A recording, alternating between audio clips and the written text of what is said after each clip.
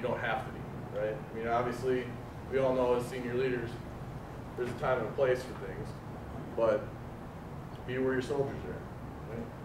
He physically, literally was not present most of the time. And setting the expectation that he's not going to be there because Division S3 is making a plan for a move. Good. He's going to be called away a lot. Good. Yeah. Yeah. Don't plan on having me around because I'm going to be gone. All right. Thank you, sir. Cool. The Army leader intellect. Who can guess what I'm going to ask next? What is Sam Williams? See what happens when you What is intellect? Right? So what is it? What you know? What you know? Maybe a little common sense thrown in. Common sense. Tactics, techniques, Actions. Actions. application, knowledge.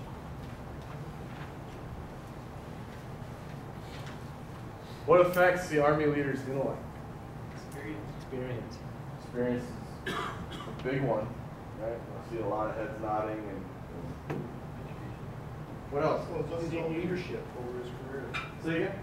Leadership over him during his career. Okay. Because you learn from the leaders. You learn from your leaders. So as you're growing in your military career, you're learning from self-improvement. seeking self-improvement, Knowledge base. knowledge base. Sorry, God. So an army leader's intellect draws on the mental tendencies and resources that shape conceptual abilities, applies to one's duties and responsibilities. So the mental tendencies is what doctrine has to say.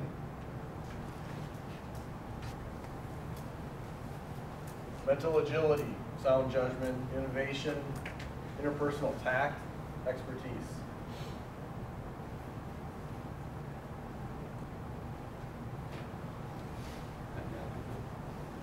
Adaptable. Wisdom. Wisdom. What is wisdom?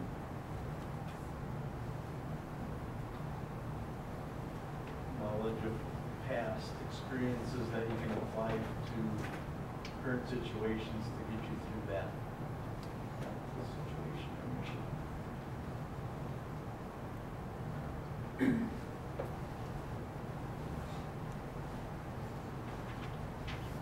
I don't have a fun video clip for this. Pretty pictures though off of Bing of the So, with the interpersonal tact, Yeah. For those of you that are signed up, or if you're wanting to sign up for the mentorship program with NCOs, Master Sergeant Schobloom puts out a lot of information, and he's been recently sending out information about emotional intellect and how we interact with each other, and just, you can yell at some people and they respond very well, and you yell at the other group of people and they just shut down. And having that understanding of your soldiers, that applying certain motivation to a certain soldier will produce results.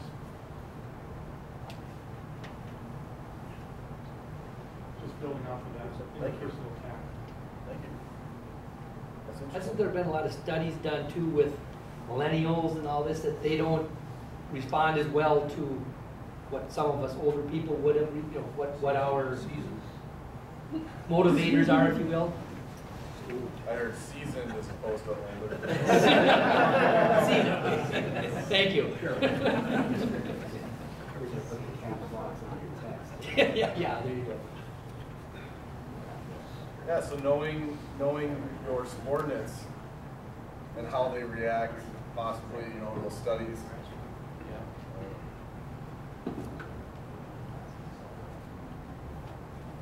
I have a lot of personal examples that come to mind when I think about that.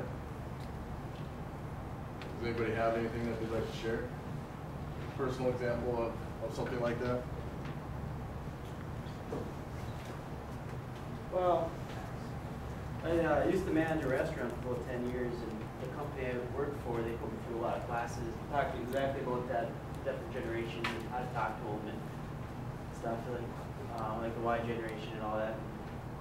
You know, people want more pat on the back as opposed to the seasonal people that didn't need anything. They just knew they did a good job, or vice versa, or toy rewards and stuff. Talking about The time I spent as a exam manager, working with, having had a military life, I'm used to talking to people directly. This is what I want you to do. That's not, I guess, tactful enough for some more sensitive people. So not only, excuse me, not only the age differences within our own ranks, you know, but going from military to civilian, you know, that level of tact, you know, what might be acceptable in uniform, you know, that bottom line up front, hey, this is what I want you to do, go do it. You try that approach in a civilian job, you might get some different looks, right? Like, who's that asshole, right? I've gotten that, I don't know how many times. That's just my personality also. But yeah, there's a lot of those, that pat on the back versus, well, I showed up, did my job, I know I did my job. I don't need any praise for it. No news is good news kind of thing. You know, a difference in perspective.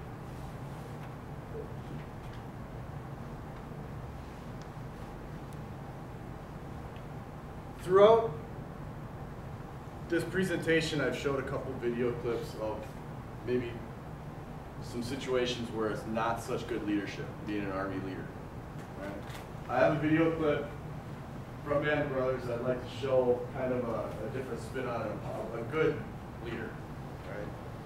Right? And it'll kind of summarize what we've been talking about here. Right here. Get up there, believe Dyke, and take that attack on in.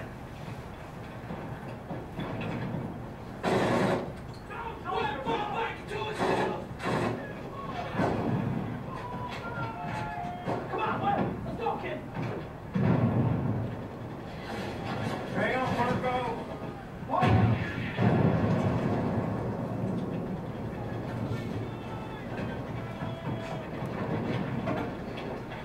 I'm taking over. Who's in your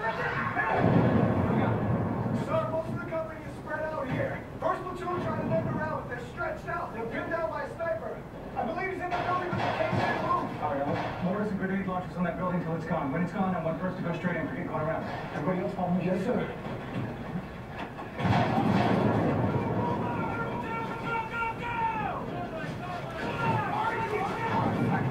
On the CO! Sergeant Alley! On it, Sarge! Hey! First platoon, move out! Move out!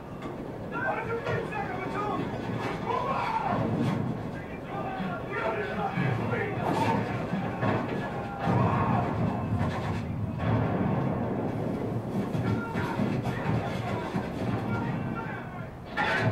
Fire!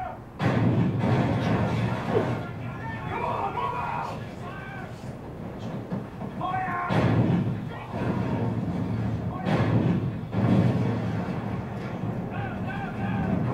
Come on! Are you coming here? Take the fire!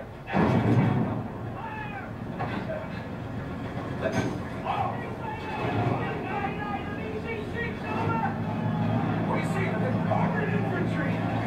Low infantry! They're supposed to be on the other side of the town. You see the sign there? No! Ready, what do you know, sir? So I think we're gonna pull back. If we don't connect with that, they're gonna slip away. Wait here!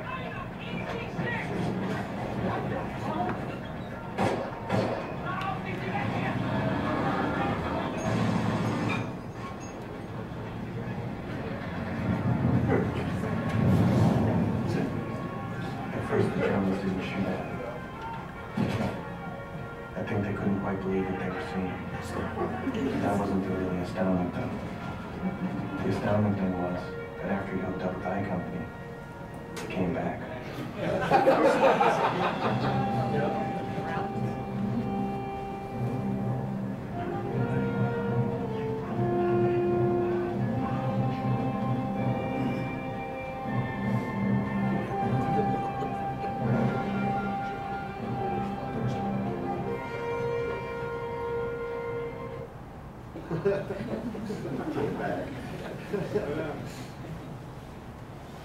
Alright, so a different spin on the last video that we watched, right, of Army leader. Talk amongst your group some of the things you took away from that video clip about being a good Army leader. Given what we talked about with the character, presence, and intellect in today's class. Take about 5 minutes, talk amongst yourselves.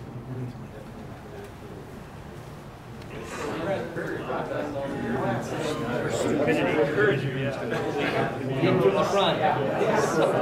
The very, very.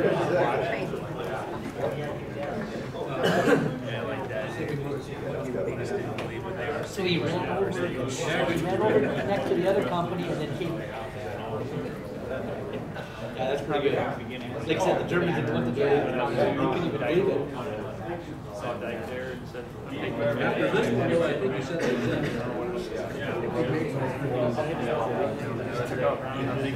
being there. It was clear. He was giving direction to those guys. They made that decision. That's the sort of thing that would roll over. I would say though, for the situation, he was a good leader. Whether he's overall he's a good leader, because to be a good leader, you have to do certain, this is what they needed in this situation. Now, I'm not saying you can't, I forget, it's been a long time since we've seen this, but if he can, in certain circumstances, you have to be an interpersonal decision, right? What's the situation? In other situations, doing stuff like that, they can continue to do crazy stuff, but suddenly they just crazy man, not following you because you're going to get killed.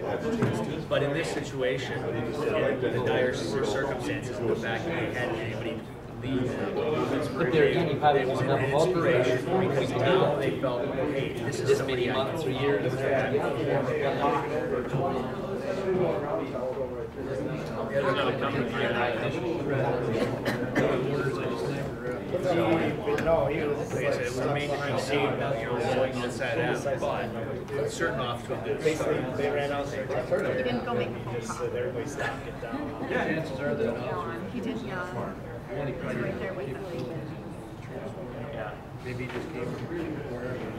But again, it's inspiration, right? You're in a hard, you're in a tough spot. If you're gonna get leading from the front, you're a leader, you may be asking people that serve under you to bring glory into harm's way. And if you're willing to take that risk yourself, if people say, okay, if he's gonna do it, then I'm inspired to go do it as well. Whereas if you got the other guys, until that, they showed all of them.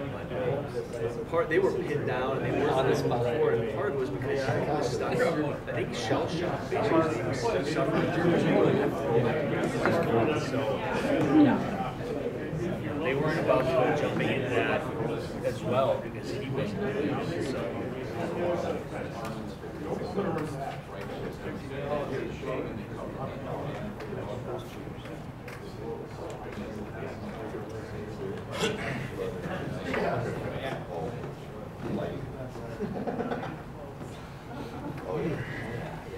Alright, what was something profound that you took away from that video clip that stood out to you when we're talking about the Army leader? That presence, character, intellect.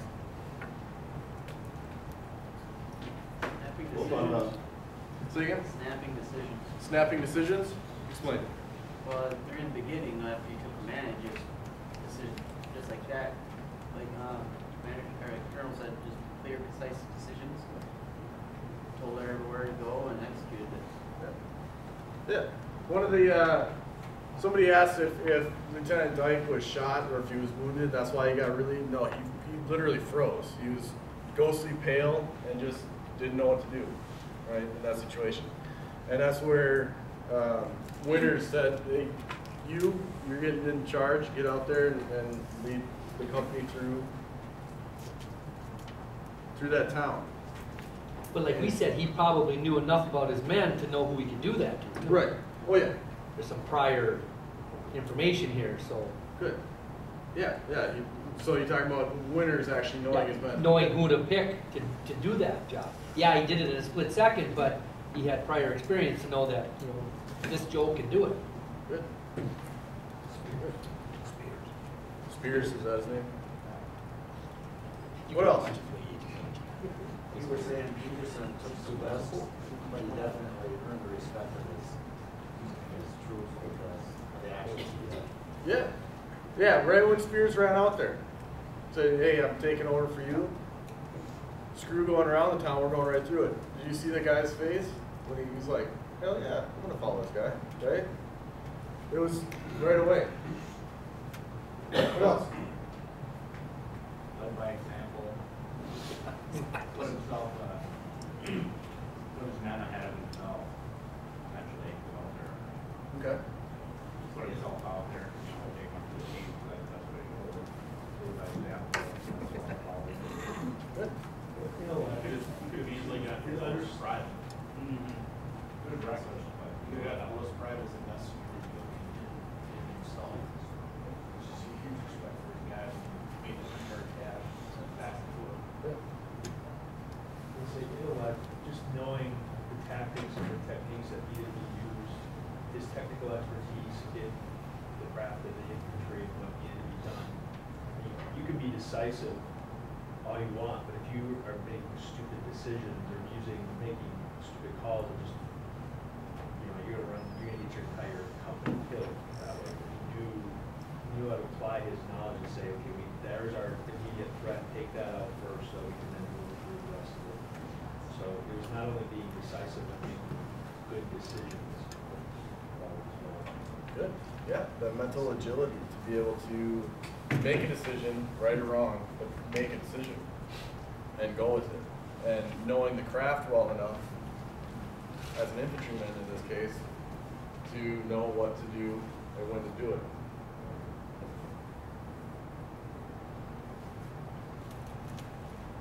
In summary, today we discussed the Army leader, a person of character, presence, and intellect. Saw some pretty good video clips on the Army leadership, you know, good and bad, and ended on a positive note. Are there any questions? Sign-in roster? Are there any other questions? Thank you.